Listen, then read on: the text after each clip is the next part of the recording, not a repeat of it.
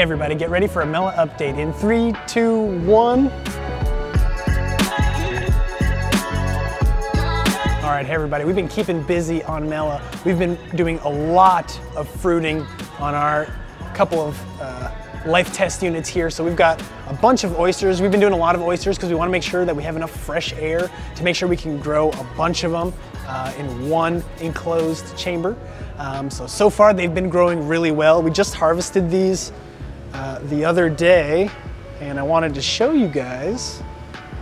They are looking awesome.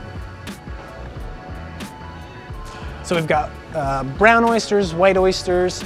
We had some pink oysters in here. I already ate them, I'm sorry. But they've been growing really awesomely. So that's fantastic news. It means we're getting enough airflow and we're keeping the humidity we need to make sure they grow right. A couple other updates. We have been, if I can find it, we've been working on some parts. So you guys might remember we used to have one of these bad boys, a 3D printed water tray. And this worked out really well.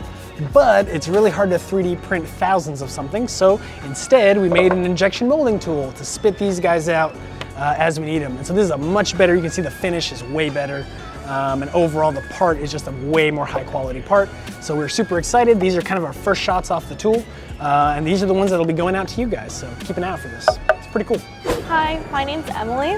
I'm working on the Mella redesign of the board. So what I just did on this newest iteration is I extended the board a lot. So you can see I moved a lot of stuff away from the humidity sensor so that our temperature doesn't affect, the temperature of the components won't affect the reading of our humidity sensor. I also added a reverse polarity protection circuit so that if you plug in the wrong power supply, the board won't explode. This should be our final version of the board, and I've been working on a lot of the changes for this board, but Bobby has been working on the software for this design. So we've been working on the software for Mella for the past few months, and we've got it to a pretty stable state at this point.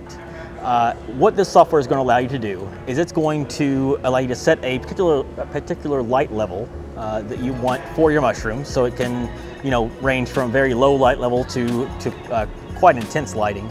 So you can adjust that. You can also adjust your relative humidity, and what that's going to do is allow us to control the chamber for that relative humidity value.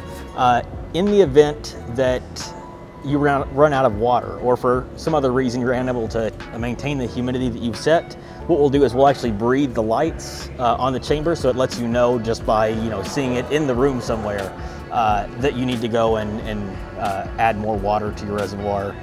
And then last, we have our air exchange controller, and what that's going to allow us to do is to do full air exchanges inside the chamber every so often, depending on how you have this set. And all these things can also be turned off, so if you want to turn off all your lighting or turn off all your air exchange or turn off all your humidity control, that can all be done as well. Thank you guys for your support. It has been an awesome team effort to watch everybody at FirstBuild get this out the door. We are working as hard as we can to get this to you. So make sure to stay tuned. We will keep you guys updated, and until then, we'll see you next time.